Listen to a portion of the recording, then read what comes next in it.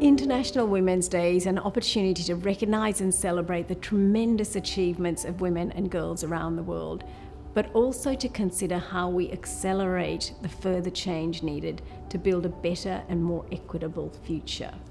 The theme this year is Changing Climates, Equality Today for a Sustainable Tomorrow. And when we think about sustainability, we often focus on the planet, but our future sustainability also depends on us building a society that empowers women and girls and offers them the chance to deliver to their full potential. Now, 4 months ago, I attended the United Nations Climate Change Conference COP26 in Glasgow. And what was striking was how far the debate on climate change had advanced beyond whether there's a need to act, and yet how much further we still need to go to reach our required destination. That's something that's just as applicable to the topic of gender equality. While the need for urgent, widespread action to mitigate further climate change and manage the impacts of existing change is now broadly accepted, and there's a growing impotence behind delivering it, the same cannot be said for gender equality. According to the World Economic Forum's most recent Global Gender Gap report, another generation of women will have to wait for gender parity, which will now not be attained for 135 years, up from 99 years in 2020, as some of the hard-won gains have been eroded by the COVID-19 pandemic. And yet, overcoming gender inequality is critical to overcoming the broader challenges we face as a society, including climate change. Talking with clients, partners, colleagues, and governments in Glasgow, we agreed that the answer to climate change does not lie in off-the-shelf solutions. If it did, we'd have made much more progress well before now.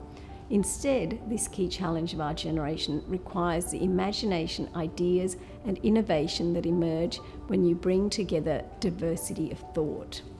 Without equal representation of women in the development and implementation of solutions to this and other issues, we are restricting our scope of ideas from the outset.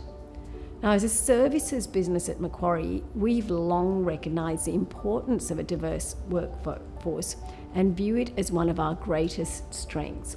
Having an inclusive and equitable workplace enables us to deliver more innovative, sustainable solutions for our people, for our clients, our shareholders, and our communities.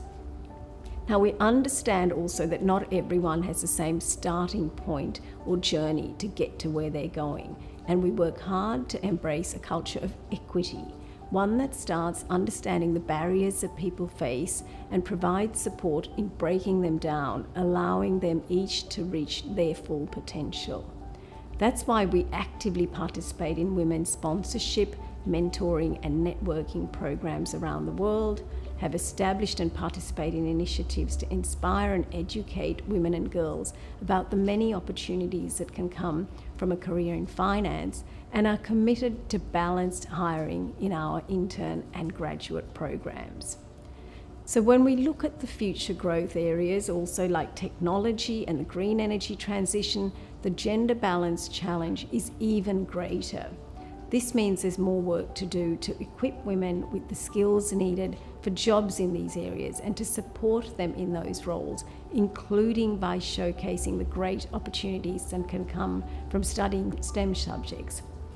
So as we look to pursue equality today for a sustainable tomorrow, just as the world's nations and companies are coming together to devise creative solutions to tackle climate change, building a resilient future society and dynamic future economy requires us to do the same for those barriers encumbering gender equality.